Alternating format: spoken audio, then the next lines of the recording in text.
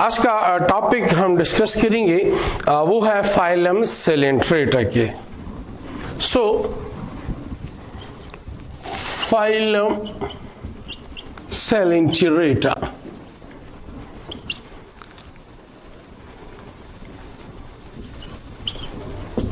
याद रखें phylum Coelenterata कौन से डोमेन के साथ ताल्लुक रखता है या कौन से सब किंगडम के साथ ताल्लुक रखता है। तो फाइलम सेलेंट्रेटा डोमेन या सब किंगडम है इसका यूकेरियोटा। क्यों यूकेरियोटा कहते हैं? क्योंकि इसमें यूकेरियोटिक सेल पाया जाता है। कौन से किंगडम के साथ ताल्लुक रखता है? इसका किंगडम है इनिमेलिया। क्यों इनिमेलिया? क्योंकि इनीमा जो लैटिन वर्ड है सोल, जिसका मतलब है soul, soul bearing organism, breathe जिसमें होती है, ये सारी चूंकि एनिमल्स हैं इस वजह से। तीसरा, इनका सब किंगडम मेटाजोआ के साथ ताल्लुक है या यू मेटाजोआ के साथ। मेटाजोआ या यूमेटाजोआ क्यों कहते हैं? वो इसलिए कहते हैं कि ये सारे के सारे मल्टी सेल्यूलर होते हैं और इसके अलावा टिश्यू और ऑर्गन सिस्टम जो है वो प्रेजेंट होता है। Tissue and organ system is present, इसमें टिश्यू और ऑर्गन सिस्टम प्रेजेंट होता है, सो इसको मेटाजोआ या यूमेटाजोआ कहा जाता है। इसके अलावा ये ग्रेड रेडिएटर के साथ ताल्लुक रखते हैं। Why we call them radiator? वो इसीलिए क्योंकि ये हमारे पास रेडियल सिमेट्रिक होते हैं। रेडियल सिमेट्रिक का मतलब ये होता है जिसकी बॉडी जो है उसको हम मोर देन 2 इक्वल हाल्व्स में डिवाइड कर सकते हैं। जिस तरह के साइकिल का पहिया या कोई भी गोल चीज जो को हम 2 से ज्यादा इक्वल एक्सटर्नल हाल्व्स में डिवाइड कर सकते हैं, इसको रेडियल सिमेट्रिक कहते हैं। इसके अलावा ये डिप्लोब्लास्टिक होते हैं। इसकी बॉडी जो है वो 2 लेयर से बनी होती है, एक एक्टोडर्म होता है और एक इसमें एंडोडर्म होता है। सो ये डिप्लोब्लास्टिक है और इन 2 लेयर्स के दरमियान मेसोग्लिया प्रेजेंट होता है। मेसोग्लिया क्या चीज है? मेसोग्लिया जो है ये जेली लाइक सब्सटेंस है। ये जेली लाइक सब्सटेंस होता है जो कि बना होता है अमाइनो एसिड हो गया या इनके अलावा प्रोटीन हुआ या इसके अलावा कार्बोहाइड्रेट वगैरह, इससे ये बना होता है और ये नॉन लिविंग पार्ट कहलाता है जो कि शेप को मेंटेन करता है। ये 2 लेयर के दरमियान पाया जाता है, एक्टोडर्म और एंडोडर्म के दरमियान। इसके अलावा इसमें टोटल जो है अब तक 10,000 स्पीशीज को रिपोर्ट किया गया चुका है। 10,000 स्पीशीज जो है इसमें अब तक रिपोर्ट हुई है और ये सारे के सारे स्पीशीज जो है वो एक्सक्लूसिवली एक्वेटिक है, मीन सारे के सारे पानी में पाए जाते हैं, मोस्टली मीरीन, ज्यादातर जो है समुद्री। इसके अलावा दूसरी बात, word Coelenterata was proposed by ल्यूकार्ट। ये लफ्ज सेलेंट्रेटा ल्यूकार्ट ने प्रपोज किया था। कौन सी लैंग्वेज का वर्ड है? ग्रीक वर्ड है जिसमें कोएलास कहते हैं हालो को और एंटीरेटा कहते हैं इंटेस्टाइन को। सो जिसमें हालो इंटेस्टाइन होता है, इसकी वजह से इसको कोएलेंटेरेटा कहा गया। इसका दूसरा नाम जो है सेनेडेरिया है। सो सेलेंट्रेटा इज आल्सो कॉल्ड सेनेडेरिया। क्यों हम सेनेडेरिया कहते हैं? इनकी वजह यह है कि इसमें सिनिडोसाइट सेल्स होते हैं। सिनिडोसाइट सेल्स का काम क्या होता है? ये निमाटोसिस्ट बनाते हैं।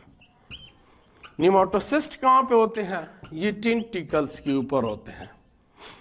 सो इन निमेटोसिस्ट का काम क्या है? इन निमेटोसिस्ट को यूज किया जाता है ऑफेंस इन डिफेंस के लिए, ऑफेंस और डिफेंस के लिए इसको यूज किया जाता है। फाइलम सेलेंट्रेटा में एक स्पीशीज है जिसका नाम है जेलीफिश, इसको आयूरिलिया भी कहते हैं। ये जेलीफिश जो है ये मूवमेंट करता है जेट प्रोपल्शंस, इसका लोकोमोशन जो है वो जेट प्रोपल्शंस ऐसे मूवमेंट करता है। दूसरा जो है इसमें एक और स्पीशीज है, उसका नाम है फाइसीलिया पेलाजिका। फाइसीलिया पेलाजिका को कॉमनली कहते हैं पार्थोगीस मेन ऑफ वार भी कहा जाता है, इसको ब्लू बोट भी कहते हैं, इसको ब्लू बोट भी कहते हैं, इसको फ्लोटिंग टेरर भी कहते हैं। सो पार्थोगीज मेन ऑफ वार्स या फाइसीलिया पेलाजिका या इसमें दूसरी और भी स्पीशीज हैं, ये इसकी रफ्तार है 12.1 सेंटीमीटर पर सेकंड, ये इसकी स्पीड है, इसकी मूवमेंट है। इसके अलावा जो है दूसरी बात इसमें याद रखें, यहाँ पे दोनों डाइजेशन होती है, इसमें इंट्रासेल्यूलर डाइजेशन भी है, इंट्रासेल्यूलर, और इसमें एक्स्ट्रा सेल्यूलर डाइजेशन भी होता है। इसके अंदर एक्स्ट्रा सेल्यूलर डाइजेशन भी होता है और इंट्रासेल्यूलर डाइजेशन भी होता है। मीन कि अगर सेल्स के अंदर डाइजेशन हो रहा है तो इंट्रासेल्यूलर, और अगर सेल्स से बाहर कैविटी के अंदर हो रहा है तो उसको एक्स्ट्रा सेल्यूलर डाइजेशन कहा जाता है। इसमें एक बॉडी कैविटी होती है, उस बॉडी कैविटी को एंटीरॉन्स कहते हैं या गैस्ट्रोवास्कुलर कैविटी भी कहा जाता है, गैस्ट्रोवास्कुलर कैविटी भी कहते हैं या इसको एंटीरॉन भी कहा जाता है। फाइलम सेलेंट्रेटा जो कि सब किंगडम यूकेरियोटा के साथ ताल्लुक है और किंगडम एनिमेलिया के साथ, सब किंगडम मीटाजोआ यूमेटा के साथ डिप्लोब्लास्टिक है, ये सारे के सारे जो है ये एक्वेटिक एनिमल्स हैं। ये चूंकि ग्रीक वर्ड से निकला है कोएलास और एंटेरेटा, सोलो इंटेस्टाइन इसका मतलब है। तो इसका ये भी मतलब हुआ कि इसमें सेक लाइक डाइजेस्टिव सिस्टम होता है, सेम ही ओपनिंग को यूज किया जाता है इंजेक्शन और इजेक्शन के लिए। इसके अलावा दूसरी बात अगर हम इस पे आते हैं तो वो उसमें ये है कि इसमें एक इंपॉर्टेंट कैरेक्टरिस्टिक्स होती है, उसको पॉलीमॉर्फिज्म कहते हैं। पॉलीमॉर्फिज्म असल में ये ग्रीक वर्ड से निकला है, ग्रीक वर्ड है जिसमें पोली का टर्म हम यूज कर रहे हैं मीनी के लिए, और मॉर्फ हम कहते हैं फॉर्म शेप को। इसका मतलब क्या हुआ? इसका मतलब भी हुआ कि इसमें कोई इंडिविजुअल जो है, कोई ऑर्गेनिज्म जो है वो पीसेस की फॉर्म में पाया जाता है, ये लिबर डिविजन्स की फॉर्म में होता है, और हर इस पीसेस को जॉइड्स कहते हैं। इसमें दो बड़े इंपॉर्टेंट जॉइड्स हैं, एक है पॉइलिप और दूसरा है इसमें मेडूसा। लिबर डिवीजन है। फॉर एग्जाम्पल पॉइलिप की अगर हम बात कर लें तो यहां पे हमारे पास है गैस्ट्रोजॉइड्स। सो गैस्ट्रोजॉइड जो है वो न्यूट्रिटिव है, इसका ताल्लुक जो है खुराक के साथ है। मेडूसा की अगर बात हो जाए तो मेडूसा जो है इसमें फॉर एग्जाम्पल गोनोजॉइड्स आता है। सो गोनोजॉइड जो है ये अब हमारे पास रिप्रोडक्टिव हुआ, सो इस वजह से इसके अंदर जो है लिबर डिवीजन्स पाई जाती है।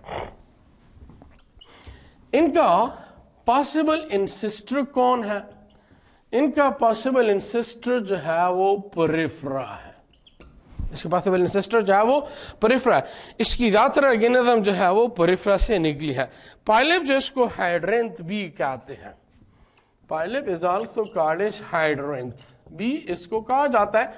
और ये प्रॉपर्टी कौन से ग्रुप में पाए जाती है? ऑर्डर साइफोनोफोरा में। ऑर्डर साइफोनोफोरा में ये प्रॉपर्टी पॉलीमॉर्फिज्म वाली प्रेजेंट है। दूसरी बात जो है फाइलम कोएलेंटरेटा के हवाले से वो ये है कि फाइलम कोएलेंटरेटा में अगर हम रेस्पायरेशंस की बात कर लें, मीन गैसियस एक्सचेंज की बात हो जाए, या इसके अलावा अगर हम इसमें एक्सक्रीशंस की बात करें, तो चाहे एक्सक्रीशन का प्रोसेस है या गैसियस एक्सचेंज का प्रोसेस है, तो सिंपल डिफ्यूजन की वजह से होता है। Simple diffusion, the movement of molecule from the reason of higher concentration toward the reason of lower concentration, इसकी वजह से जो है ये प्रोसेस होता है। इसकी जो माउथ है, इसके माउथ के इर्द गिर्द जो है टेंटिकल्स पाए जाते हैं। So their mouth is surrounded by tentacles, और ये टेंटिकल जो है इसके ऊपर नेमाटोसिस्ट पाए जाते हैं, और इन नेमाटोसिस्ट को ये किसी भी प्री को कैप्चर करने के लिए इस्तेमाल कर रहे हैं। और इनके अलावा ये कार्निवोरियस है। कार्निवोरियस मीन्स कि ये किसी दूसरे एनिमल्स को जो है वो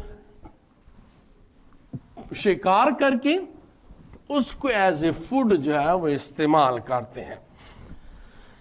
इसके अलावा इसमें एक और इम्पॉर्टेंट प्रॉपर्टीज पाई जाती है, उसको कहते हैं अल्टरनेशन ऑफ जनरेशंस कहा जाता है।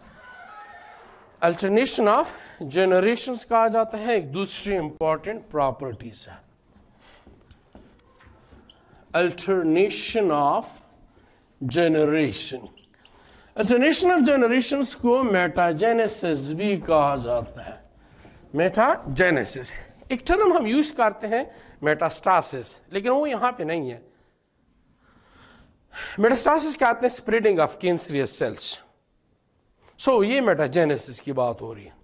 कहते हैं कि इसमें इसकी लाइफ स्टेजेस में यहां पे ये है इसकी एक स्टेज।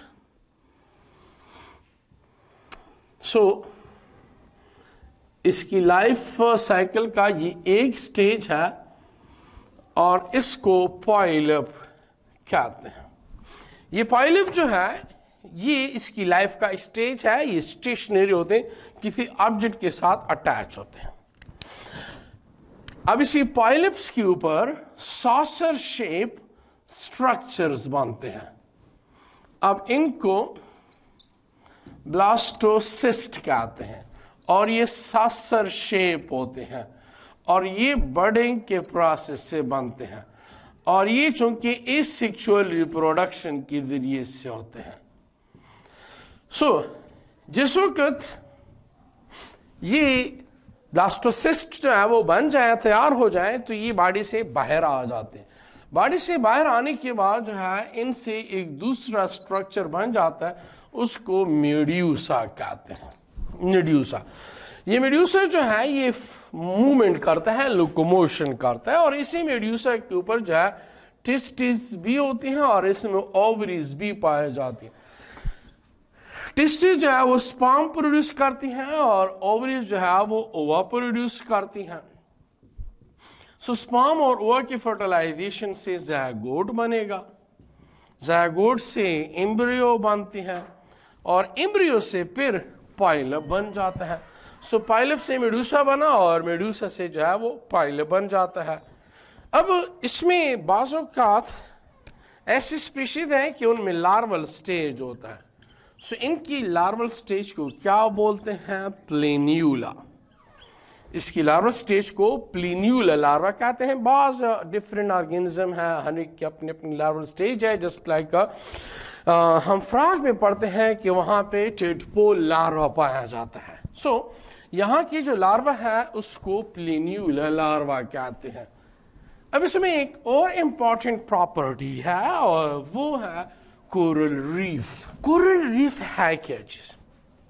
इसका ऑर्गेनिज्म जब इसकी डेथ होती है तो ऑर्गेनिज्म जो है समंदर में इसकी शेल्स की ये डिपोजिशन होती है और ह्यूज स्ट्रक्चर्स बन जाते हैं। कई सदियां गुजर जाती हैं, सो बड़े बड़े चट्टानों की तरह स्ट्रक्चर बन जाते हैं। इन्हीं कोरल रीफ को डिफरेंट पर्पसेस के लिए भी इस्तेमाल किया जाता है। जस्ट लाइक इसको एक्वेरिया के लिए इस्तेमाल होता है, वाटर गार्डन के लिए इस्तेमाल किया जाता है, और अदर जो है मुख्तलिफ प्रॉपर्टीज है। 4 डिफरेंट टाइप्स की कोरल रीफ। इसकी दूसरी इंपॉर्टेंट प्रॉपर्टी है कि फाइलम सेलेंट्रेटा में कुछ मेंबर जो है वो कोरल रीफ बनाते हैं। कोरल रीफ क्या है? इसकी जो स्पीशीज है उसकी डेथ के बाद जिनके शेल कैल्शियम कार्बोनेट से बने होते हैं और समंदर में डिपॉजिट्स होते हैं, with the passage of time huge structure बन जाता है, रॉक्स लाइक स्ट्रक्चर बनता है। सो इन्हीं कोरल रीफ को फिर डिफरेंट पर्पसेस के लिए भी यूज किया जाता है। फॉर एग्जांपल इसको ज्वेलरी में या इसको एक्वेरिया में भी यूज किया जाता है। इसको यूज किया जाता है एक्वेरिया में, इसको ज्वेलरी में भी यूज किया जाता है, और इसके अलावा इसको यूज किया जाता है रॉक गार्डन में भी इसको यूज किया जाता है। ऑर्नामेंटल पर्पसेस जो है इसके लिए इसको यूज किया जाता है, रॉक गार्डन्स या ज्वेलरी वगैरह। डिफरेंट टाइप्स की कोरल रीफ है। लेट्स सपोज हम ये इमेजिन कर लेते हैं कि ये समंदर है, हम इमेजिनेशन टाइप्स एक वो ड्रा कर रहे हैं, ये समंदर है। एक रीफ है उसको कहते हैं प्लेटफॉर्म रीफ, इसको प्लेटफॉर्म रीफ कहते हैं, या इसको टेबल रीफ भी कहा जाता है।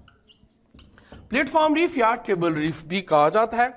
ये बिल्कुल समंदर के साहिल पे ही बने होते हैं, समंदर के साहिल पे भी बने होते हैं। तो समंदर के जो साहिल की मिट्टी है उसको हम प्रॉपरली डिफरेंशिएट नहीं कर सकते, ये बिल्कुल समंदर के साहिल पे ही बने होते हैं। बाकी फिर ये जो है इसका ओपन ओशन हुआ।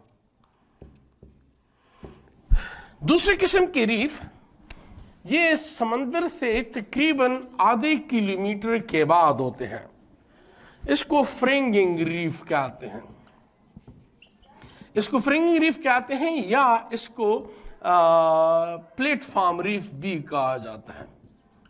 इसको प्लेटफॉर्म रीफ या फ्रिंगिंग रीफ कहते हैं।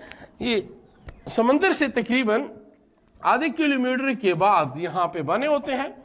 इसकी वजह से क्या हो जाता है इन रीफ की वजह से कि समंदर के पानी का कुछ हिस्सा जो है वो बाकी समंदर से वो अलग हो जाता है, जिसको लेगून कहते हैं।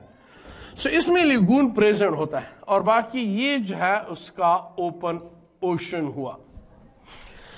तीसरी किस्म के रीफ जो है उसको बैरियर रीफ कहते हैं। ये लेट्स सपोज जो है ओशन है, barrier reef. So great barrier reef of Australia, great barrier reef of Australia में पाया जाता है, जो कि 2012 किलोमीटर या 1250 माइल जो है इसका लेंथ है। सो ये जो है इसका टोटल लेंथ है, ये great barrier reef of Australia. अब ये जो है ये चूंकि बैरियर्स की फॉर्म में होते हैं, ये ऑब्स्टिकल्स की फॉर्म में होते हैं, सो इस तरह जो है ये बने होते हैं। ये great barrier reef of Australia है। सेम ये जो है ये लेगून है, इसमें लेगून प्रेजेंट होता है, और ओपन ओशन से जो है ये सेपरेट होते हैं। और लास्ट टाइप जो है उसको एटल्स कहते हैं। एटल जो है वो समंदर के मिड में होते हैं और रिंग फॉर्म में होते हैं। सो ये जो है ये एटल्स है, और ये इसका लेगून हुआ, ये जो है इसका लेगून हुआ, और ये लास्ट टाइप्स जो है एटल। सो डिफरेंट टाइप्स की जो है कोरल रीफ पाए जाते हैं। इसी डिफरेंट एग्जांपल्स है इस फाइलम सेलेंट्रेटा की। फाइलम सेलेंट्रेटा में फॉर एग्जांपल के बेसिस पे अगर देखा जाए, सो इसमें एक है जेलीफिश हुआ, इसके अलावा दूसरे इसमें एक एग्जांपल है हाइड्रा। हाइड्रा वाहिद एक स्पीशीज है जो कि बर्डिंग के जरिए से रिप्रोडक्शन करता है। इसके अलावा ओबेलिया हुआ, इसके अलावा सी अनीमून हुआ। सो हाइड्रा, ओबेलिया, जेलीफिश, सी अनीमून्स, पारपीटा हुआ, वेलीला हुआ। सो ये जो है इसकी डिफरेंट स्पीशीज है। नेक्स्ट फाइलम डिस्कस करते हैं, और वो है फाइलम प्लेटीहेल्मिन्थेस।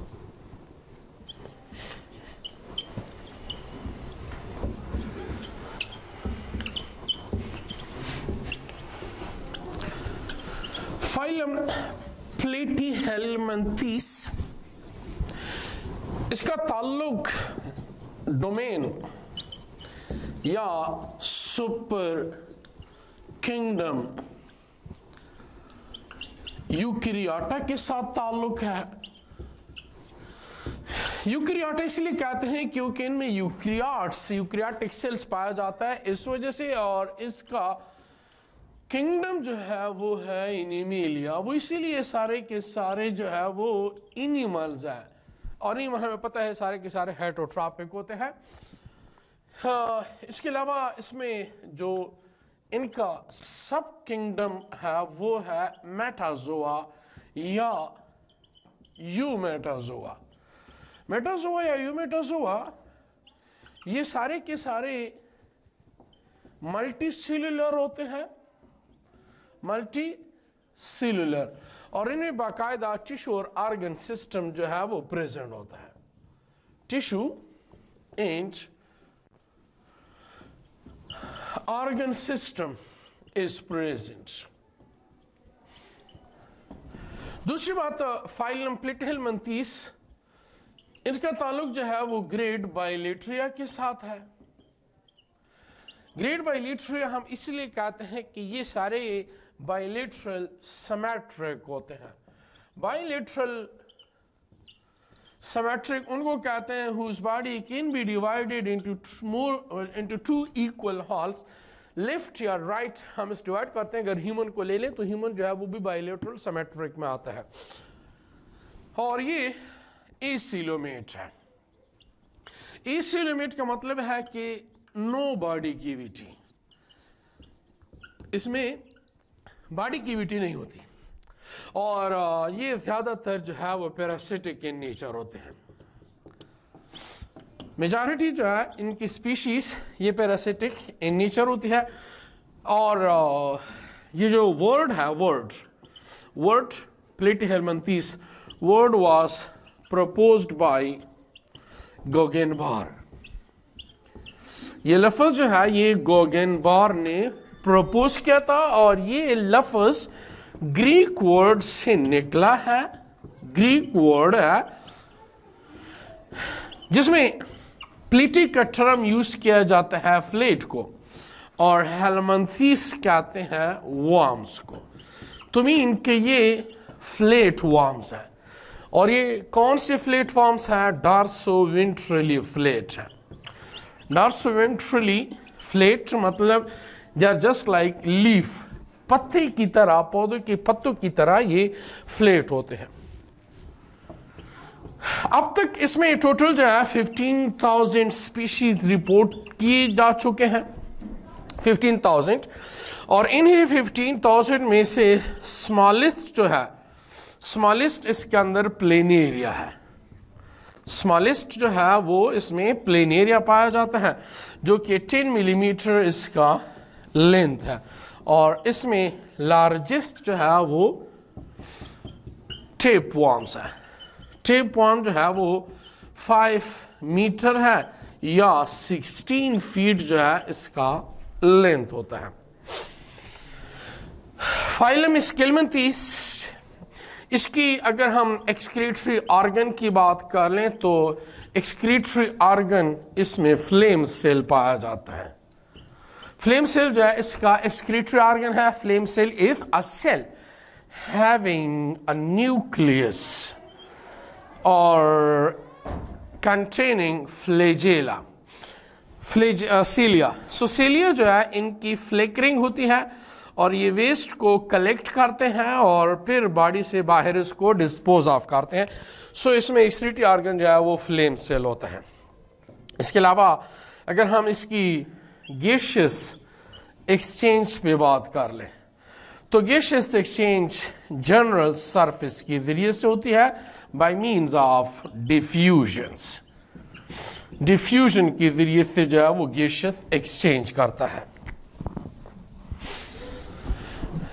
फाइलम प्लेटीहेल्मिंथीस, जिसको फ्लेट वर्म्स कहते हैं, इसमें के ऑर्गेनिज्म फ्लेट होते हैं, डॉर्सोवेंट्रली फ्लेट होते हैं, और ये कुछ स्पीशीज पानी में पाए जाते हैं और कुछ स्पीशीज जो है वो इसकी टेरेस्ट्रियल हैबिटाट में भी पाए जाते हैं। इसके अलावा जो है दूसरी बात अगर हम इसमें कर लें, यहां से नर्वस सिस्टम डेवलप हुआ है, लेकिन यहां का जो नर्वस सिस्टम है ये डिफ्यूज टाइप का होता है।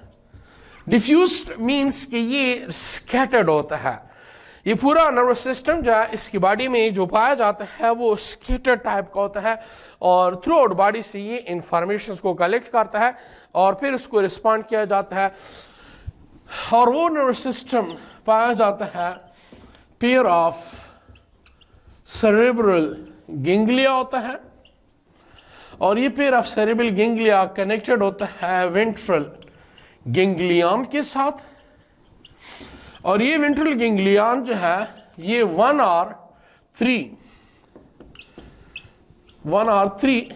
नर्व कॉर्ड के साथ लिंक्ड होता है और इसके बाद जो है ये नर्व रिंग के जरिए से अटैच्ड होता है। ये लेट सपोज बॉडी है, सो इसकी बॉडी में ये सेरेब्रल गेंगलिया होता है, इंटीरियर साइड्स पे होता है। उसके बाद ये वेंट्रल साइड्स पे गेंगलियन के साथ कनेक्ट होता है और फिर जो है बॉडी के अंदर जो है ये नर्व कार्ड होते हैं, नर्व रिंग, और यहाँ से फिर इसकी नर्व जो है वो निकली होती है, बॉडी के अंदर स्केटर्ड होती है, इंफॉर्मेशन को कलेक्ट करती है। डिफ्यूज टाइप का नर्वस सिस्टम होता है, वेल डेवलप नर्वस सिस्टम इसमें नहीं पाया जाता। इसमें दूसरी बात अगर हम डिस्कस कर लें, इसकी इंपॉर्टेंट जो है वो 3 मेजर क्लासेस बड़ी इंपॉर्टेंट है।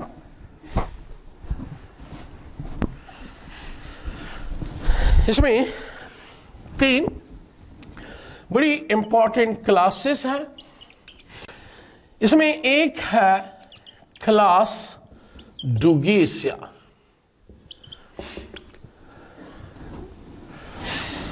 और एग्जाम्पल है प्लेनेरिया। इसमें एक क्लास है टर्बुलेरिया,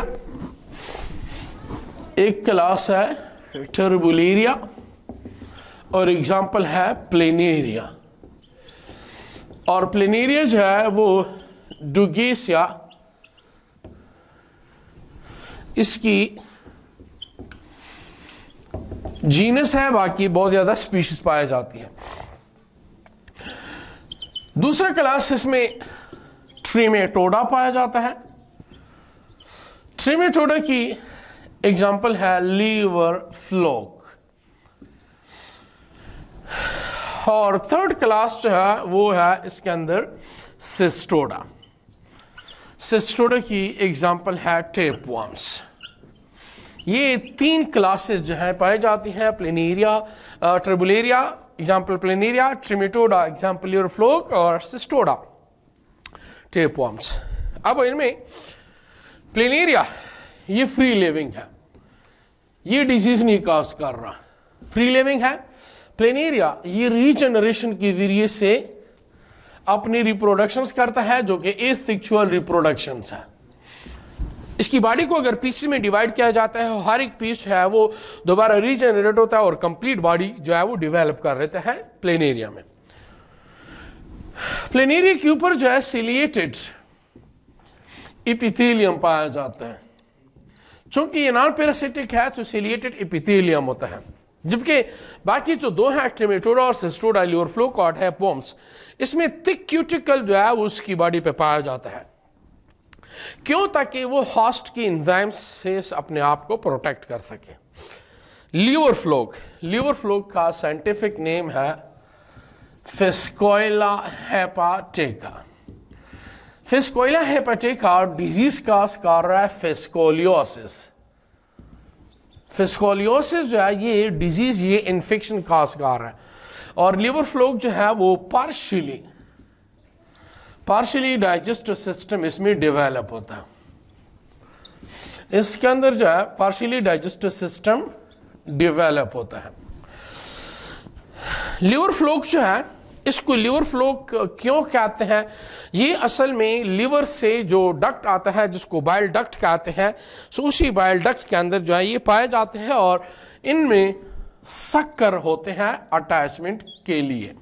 सक्कर्स के जरिए से ये अटैच्ड होता है होस्ट की बॉडी के साथ, और इनकी लार्वा को कहते हैं मिरासीडियम लार्वा। इसकी लार्वा को मिरासीडियम लार्वा कहा जाता है। दूसरा, इसमें एक होता है इसका प्राइमरी होस्ट और एक इसमें पाया जाता है सेकेंडरी होस्ट। इसकी लाइफ साइकिल जो है वो 2 स्टेजेस में कंप्लीट होती है। प्राइमरी होस्ट जो है वो है शीप, गोट, काउ, पिग। सो ये इसका प्राइमरी होस्ट है, और सेकेंडरी होस्ट है इसका स्नेल।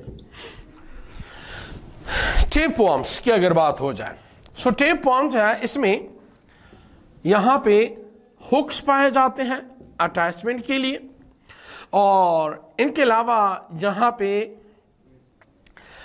ल्यूर फ्लोक के अंदर चूंकि मिरासीडियम लार्वा होता है, जबकि यहाँ पे हेक्साकिंथ लार्वा पाया जाता है। हेक्साकिंथ टीथ लाइक स्ट्रक्चर होती है, इस वजह को हेक्साकिंथ लार्वा कहा गया है। टेपवर्म जो है इसमें डाइजेस्टिव सिस्टम का एब्सेंट होता है, नो डाइजेस्टिव सिस्टम। वो इसलिए क्योंकि ये मुकम्मल तौर पे जो है वो पैरासिटिक है। अगर हम एक और पॉइंट्स पे बिचोर हो जाता है, ये यहाँ से जो है वो डिटैच हो जाएगा। सही, जब ये डिटैच हो जाता है तो ये फीसिस के साथ बाहर आ जाता है।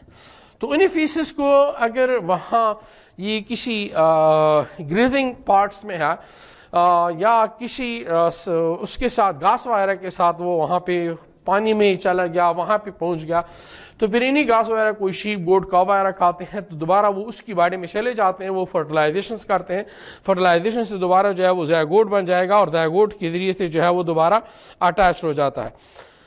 लोकोमोशन जो है वो उसके स्ट्रांग मसल्स होते हैं, मसल्स के जरिए से जो है ये वो लोकोमोशन वो करता है। लोकोमोटरी ऑर्गन्स का स्ट्रांग मसल्स पाया जाता है इसमें। और ह्यूमन जो है चूंकि ये बहुत ज़्यादा डिजीज़ वगैरह काज कर सकता है, इवन ये एपिलेप्टिक लाइक डिजीज़ होती है, एब्डामिनल पेन होता है, ये सारी कंडीशन इसके साथ होती है। और एग्जाम्पल जो है वो तो ऑलरेडी हमें पता चल गई कि इसमें एक प्लेनेरिया है, और एक जो है इसमें टेपवर्म है, और एक जो है इसमें लीवर फ्लोक है।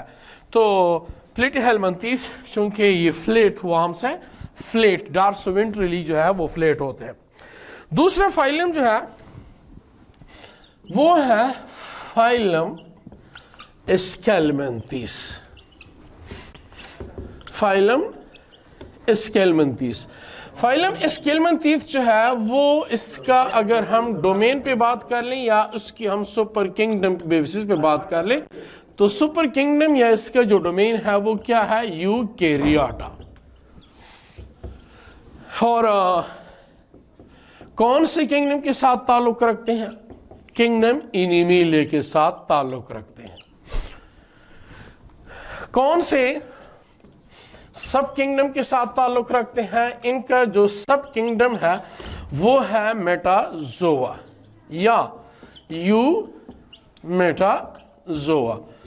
और इसके अलावा कौन से ग्रेड के साथ ताल्लुक रखते हैं, डिवीजन के साथ कौन सा डिवीजन है, वो है इसका सीडोसिलोमेट। सीडोसिलोमेट जो है इसमें पार्शियली इसकी बॉडी कैविटी डेवलप होती है। और ये भी याद रखें इनकी जो बॉडी कैविटी है वो किसी से डेवलप होती है, body cavity is developed from blastocoel. Body cavity is developed from blastocoel, not from आर्चेंट्रॉन्स। सो ये डिफरेंशिएशन है इसकी प्लेटीहेल्मिंथेस से।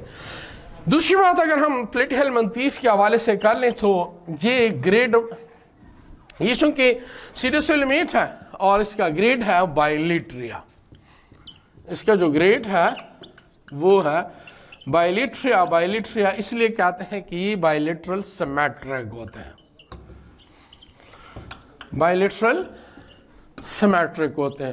whose body can be divided into 2 equal halves externally।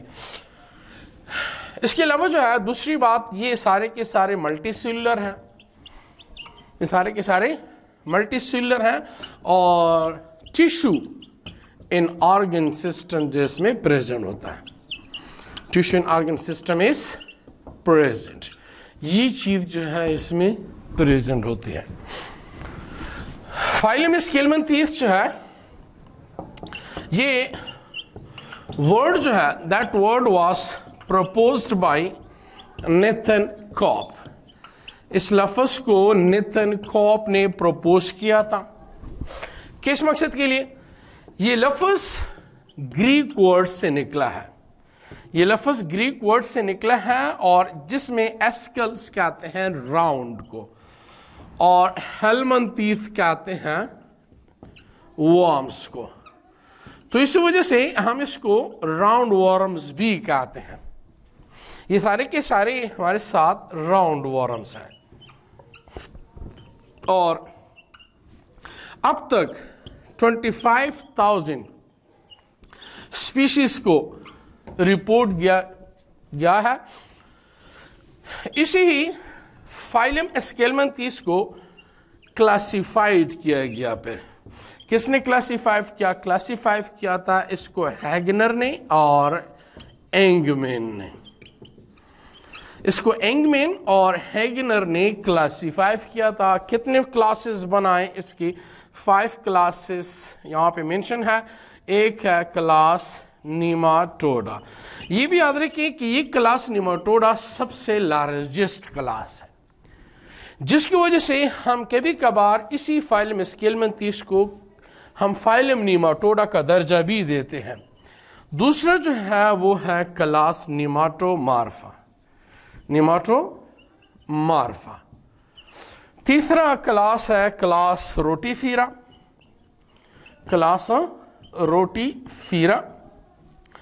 चौथा क्लास है क्लास काइनोरेंका। और पांचवा